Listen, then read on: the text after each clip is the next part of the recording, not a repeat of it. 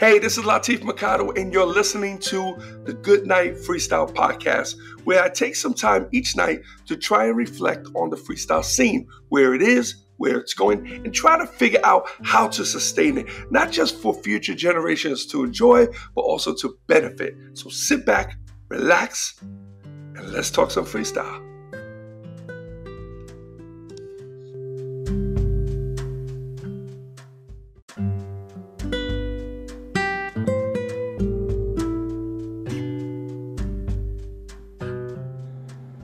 Hey, what's up, everybody? It's Latif, and welcome to Goodnight Freestyle with Latif Mercado.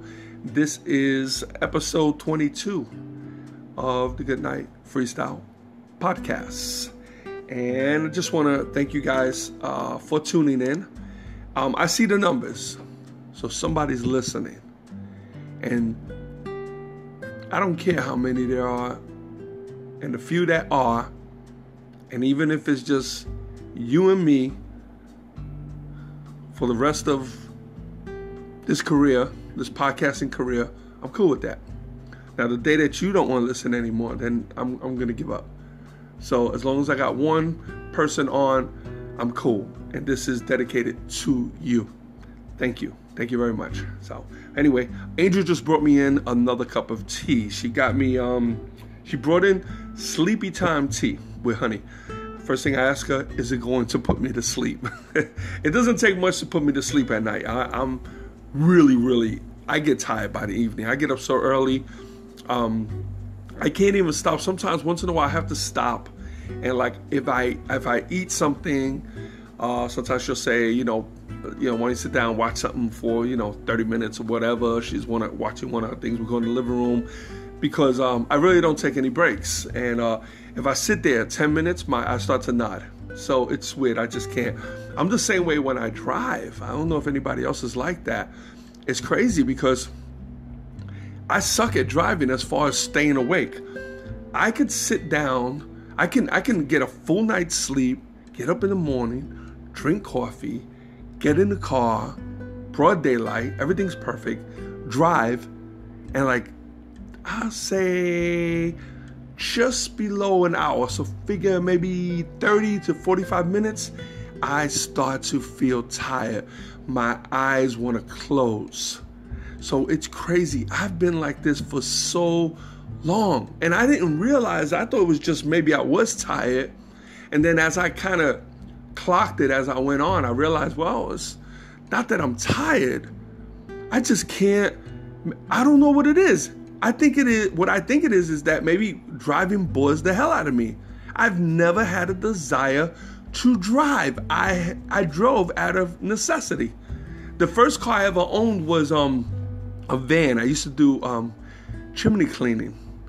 It was a long story, but anyway, I came out of prison and I got hired. My nephew got me a job cleaning chimneys. It's so funny because I used to confuse chimneys with fireplaces. So when he told me chimney cleaner, right away I'm thinking of myself inside a fireplace, like with a rag and some spray bottles cleaning the inside. I didn't realize I had to actually go on the roof, and you go up there with some brushes and you push them down and you push the soot out, the soot, and then you vacuum it. So it was crazy. But I did that in Long Island. I was living in Queens, and I used to have to travel. I didn't have a car at that time. I used to travel 2 hours on the Long Island Expressway, Long Island Railroad, and then they used to pick me up there. And what was so crazy is that when I used to get there, the boss was a real ass. He was a real ass because I was like the first one there. Like I'm coming from Queens, and I used to still get to the office at 6 a.m. I used to have to wait outside because nobody was even there yet. That's the kind of person I've always been. I'm dedicated. I get into something, and I always try to add that value. No matter what I'm doing, if I'm going to learn it fast, and I want to be the best at what I do, and I want to gain value to the point where people feel they can't function without me. That's always been my thing. I taught that to my kids.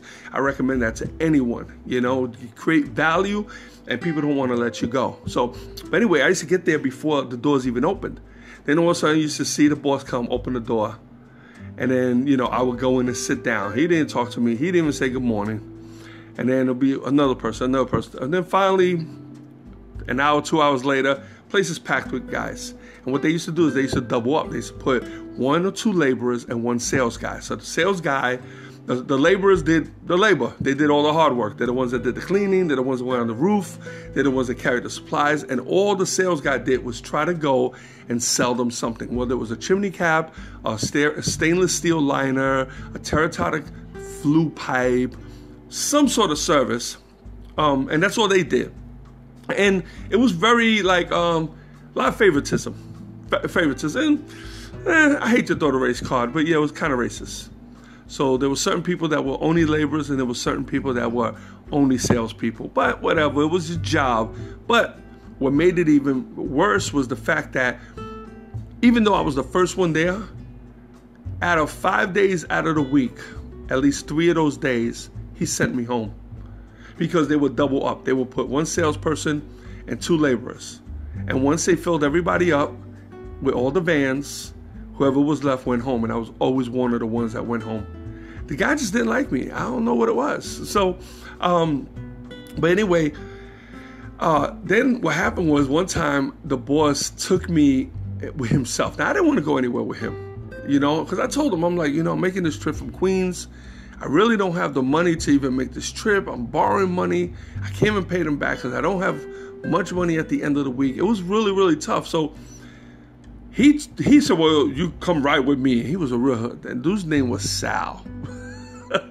All right, okay. So anyway, his name was Sal.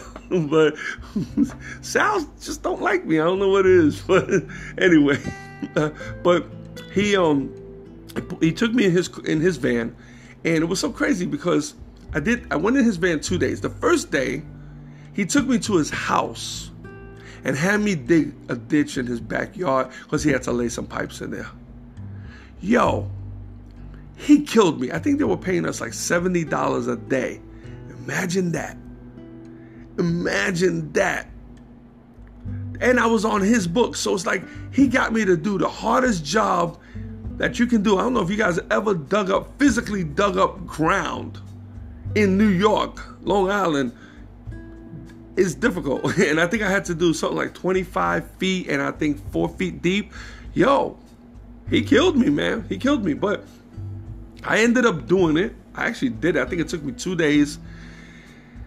And he did what I didn't have to fill it in. He told me to leave it like that. Then on the 3rd day, he took me out. And I was like, damn, man, we're going back to this how we're going to have me do now. It's just shine shoes. So I knew he was playing me. I knew it, but I needed the money. I already had my son. Adam was already born. I was like, so I had an apartment I'm having difficulty paying this rent, man. It was crazy. I think the rent was only like $600 a month, man. But I was struggling. I couldn't do it. So he takes me into... Now, I went on a few jobs, so I seen what the job consists of.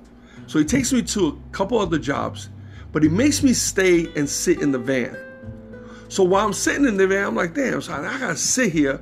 And what he's doing is he's going into the houses and he's following up after some of the guys that are doing the work, and he's just inspecting their work and maybe following up on the sale. So like, let's say somebody said, yeah, they want to do a liner. A liner is a stainless steel tube that goes down the chimney and it kind of keeps it from, falling apart on the inside and causing fires. And then he would go and I guess pick up the check or whatever the case. I don't know why he went in there. Most of the time I thought it was to inspect whatever job or to talk to the homeowner. But he would leave me in the van. And what happened was one day I was sitting in the van and he's there for a while and I look down on the floor. There's a business card. So I bend down, I pick up the business card, and it says Chim Cap. And then I read it more, and it says chimney caps and stainless steel liners and other chimney cleaning accessories, something like that. So I see him come out, so I pop the card, I put it away. And then go to another house. He leaves me in there again. And I look on the floor. I mean, the floor was like garbage. It was like nothing. Like you walked into the van, you stood on paper. Like he was just ripping pages out of like invoices and throwing them on the floor. And I picked up another one and I realized it was an invoice. And it was like a diagram of a chimney. And I saw how he used to they used to write on it to show you where the damage was. So I took one of those, I folded, I put it in my pocket.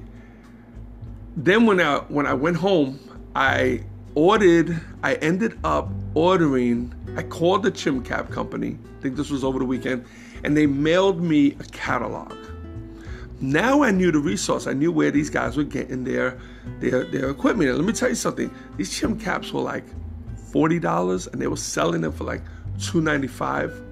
The terracotta clay, those clay pipes that went inside, you would buy them for like $5, and they were selling them for like $240 installed. Stainless steel liner was like, I don't know, $10 a foot, and they were charging like $3,000 to install it. I mean, the money was bananas. So I said, So I'm the type of guy, I geek out on everything. If I get into something, like right now, I told you guys I'm geeking out on cryptocurrency. So within just a very, even though I've been studying for a while, I've been like kind of investing, kind of checking it out. But over this last year, I kind of geeked out on it. So I kind of got a good feel how the whole thing works on all the different coins, and how the the blockchains work and the whole works. And so I geek out on this stuff. So I started geeking out on this, and I got the catalog, and I started trying to, remember, we didn't have the internet. There was no internet yet. And then it was just, and then this is what was happening. He finally sent me, now this was the deal, this was so crazy, is in the warehouse, right, they had this pile of broken gear. When I say a pile, it was almost like a dump truck dumped it in the middle of this warehouse, and it was just piled, like it looked like a mountain, like I would have to climb up there. So what I did is, my job was to fill up the vans. The vans were pulling there. My job was to fill up the vans with all, like they have regular supplies in there. So they had their chimney poles, they had their vacuum cleaners, they had the cement, they had the chim caps, they had the flue pipe, everything was there. And they would tell me what I need. I would have to fill up the van. And a lot of times they went in the front, the workers, the sales guys, they're going and talk and drink coffee. So I'm in this warehouse all by myself, loading up this truck. So I look into this pile of garbage, and I start seeing things that look like I can use them. I start to see chimney poles that are bent and dirty. The ends are rusted. I see pieces of vacuum cleaners that look like that. I'm not a mechanical dude, but they look like they were just thrown out because they got a new one, I swear. So what I started doing for the next 3 or 4 days, and the timing was so crazy, because I was living in Jackson Heights, Queens, and this is how messed up this dude was. I worked 2.5 hours away from my house. The chimney company that I worked for were 2.5 hours away from my house. This dude would have us doing chimneys in my neighborhood. I'm talking about 1 block away, because I lived in buildings, but right up the block, there were houses, and those are what you did. You did the chimneys for the houses. So it was right up the block. I mean, if I had to use the bathroom, I could run to my apartment and come and go back. That's how close I was. Do you know that this dude still made me go all the way back to the office to punch out? How crazy is that? Now I had to go all the way back there, punch out, then take the train home. So this is the kind of person I was dealing with. So I had these big black garbage bags. So every day I would grab some of the gear that was broken. Never stole. I never stole from anyone. Before prison, I stole. After prison, I didn't steal. So I just didn't. That was my old life, and I had vowed I would never go that route again. So I didn't steal. I found all this broken stuff, and I put it into black garbage bags, and I put them inside the van in the back. Now, a lot of times the guys would go into the house and they would leave me outside with the truck. While we were in Jackson Heights, I would have to unload the truck like while they were inside. So while I was unloading the truck, I would take these bags, because they didn't know what was in there. They didn't care. And I would dump these bags in the bushes. Then when I would go all the way back to work and clock out and come all the way back home, I would go right to those bushes, grab my bags, and take them home and start building my gear. And I build myself something like 40 feet or 40 something feet worth of chimney poles. I had these big old rusted chimney brushes. I had all the pieces of vacuum cleaners that I actually built the vacuum cleaner, and it got it working. What else did I have? That was pretty much all I needed. All I needed for that job was the poles and the vacuum cleaners. Everything else I can get from anywhere, so it wasn't a big deal. Once I did that, and it was just crazy that one day, this is like maybe a week later, I get to the office like I do every morning. I'm the first one there. I sit around. Next thing you know, another one comes. I think my nephew was still working there at that time. He came. And by this time, usually the boss is there and he opens up the door and lets us in. Now, we were still outside. And then the next one, and then the next one. And all of a sudden, like the whole crew is there. It's already getting daylight. And then finally, they start making phone calls. They start getting, we didn't even have cell phones back then. I think they went and found a way. They called like the main office and they sent somebody out. And when the guy went inside, apparently that boss cleaned out the place. So he like robbed the whole thing and disappeared and just like left us all. Nobody had ways of getting paid. We didn't get our money. Like a lot of stuff was off the books. It was such a mess, but it was so crazy because at that time, I had already all this gear. I already knew what I was gonna do. I already planned on doing my own thing. So I went on, I forgot, I went on in the newspaper and I found someone, I think it was in Jamaica, Queens, that was selling a van, a cargo van, for $200, okay? And my mother lent me the money. And I went and I remember buying the van, and it was just a cargo van. Like I had like, 50,000 miles on it. I don't remember. I remember it was just like, it was borderline garbage, but it ran. I remember it didn't have a gas gauge because so many times, and at that time I was so new to driving, I didn't realize that I can actually calculate the mileage, how many miles I was driving before I needed gas. So I never even thought about that. So many times I would get 30 feet from the pump and run out of gas. So many times I ran out of gas where I had to always travel with a gas can. Until one day it ran out of gas and I totally got fed up and called my boy to come pick me up, took the plates off and left the damn thing on the side of the road. This was a little bit later on, but I took that. I couldn't afford ladder racks, but I found a place where I could rent a ladder. So I would go and rent this ladder for like $30 for the day, and I would tie it to the top. I would throw a blanket over the roof and I would put the ladder up there and I would tie it down, like going through the windows and up and, through the doors. I forgot how I did it, and I would latch it down.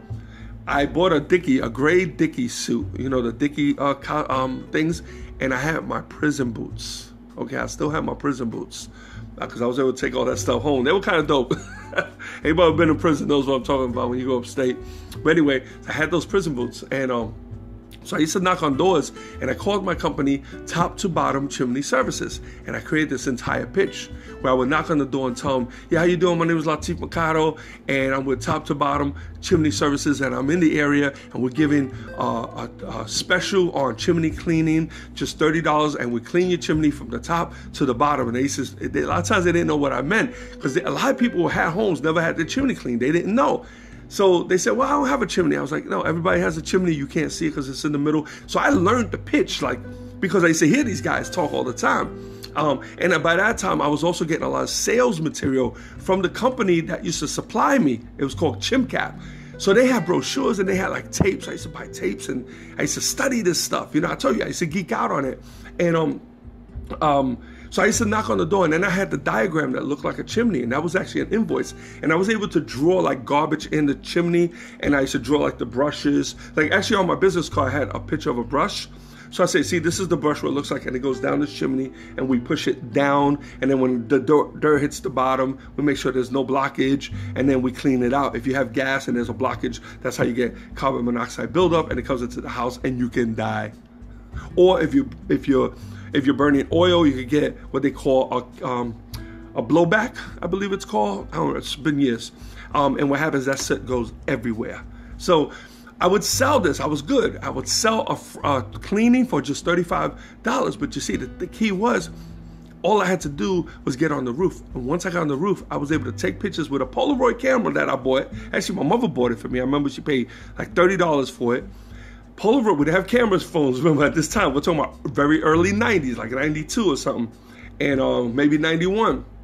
And I remember going up there with the Polaroid, taking a picture of the chimney, because every chimney had damage on top because it was so old and no one ever did anything. Then I would bring the picture downstairs, show it to them, and they would say, oh my God, and I would show them what is possibly happening, and boom, next thing you know, I made $500, and it took me like no time. I started hiring people who were coming out of prison, like a lot of my friends. They were coming out of prison, and I was giving them jobs. The only problem is a lot of these dudes were scared to get on the roof, so it was a struggle. But so I did that for quite a while, and I made a ton of money. I mean, to a point where I actually ended up leasing a condo with the option to buy. However, and I started learning a lot about sales. I started learning a lot about, just business. I was like, it wasn't really the chimney thing I cared about, but I love the business part. Just like with freestyle, it's a business part. It's just, that's the part that I was really enjoying. But I did really well. I even got to a point where my nephew, I hired him to come on and help me out. So now here's someone who taught me, who I didn't even know what chimney was, who I worked with, and he was actually a sales dude. And the tables kind of turned for a little while. But that, he just came to roll with me. I was trying to make us both rich, So, but he ended up, he's a plumber, so he wound up getting a real job. And, but anyway, so that's pretty much, that's what happened. I'm trying to think if I was trying to get to a point. I probably was, and I started to babble. But anyway, so yeah, so I did the chimney service thing, for quite some time, and then finally I got out of that. It really wasn't for me. I ended up getting back into the music, and doing my thing. If I remember what the point was that I was trying to get to, I will put it into tomorrow's episode. So, but it was a cool story. You gotta admit that we never heard again from Sal. Never heard from him again, and I ended up, I got a second van later on, so I had two vans at one point, but I pretty much ended that pretty quick. I didn't want to do it anymore. It just wasn't really, but you know what's so crazy? I still have some of that gear. I think I still have the vacuum. It's in my shed, and I actually have the original poles that my mother helped me buy. They're up in my attic here, and I'll never give them away. Even the sales book that I created this really, really cool sales book where you flip through the screen. It actually has a picture of a raccoon coming out of a chimney out of the top. And that's what I use to sell them a chimney cap, because the chimney cap not only kept water from falling into the chimney, but it also had a cage around it so animals couldn't get in. So it was cool. And I used to tell people, so anyway, yeah, because sometimes animals used to get in there and then they used to die from the gases and stuff. And they used to drop to the bottom. If you have enough of that, you could get a blockage and you could die. So it could be a bad scene. So anyway, just want to tell you guys that little story. I hope you enjoyed it.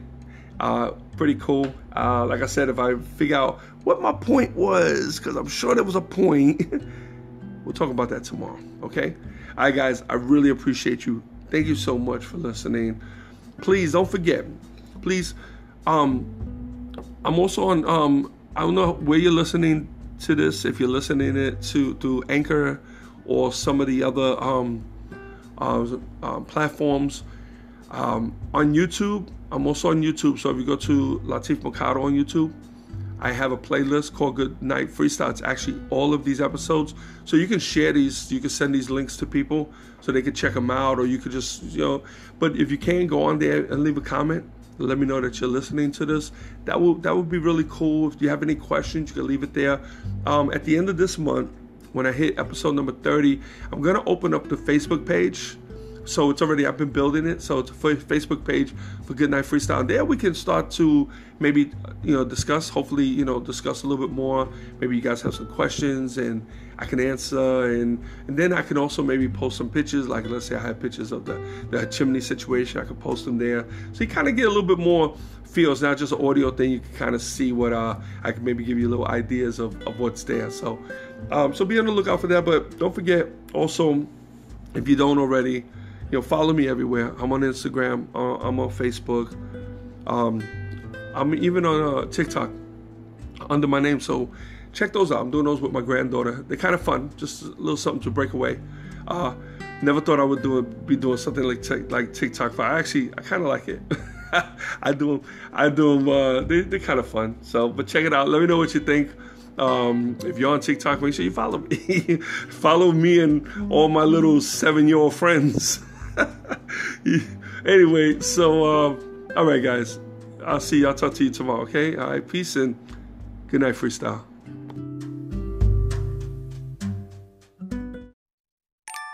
Before I lay me down to sleep, I pray to hear a freestyle beat.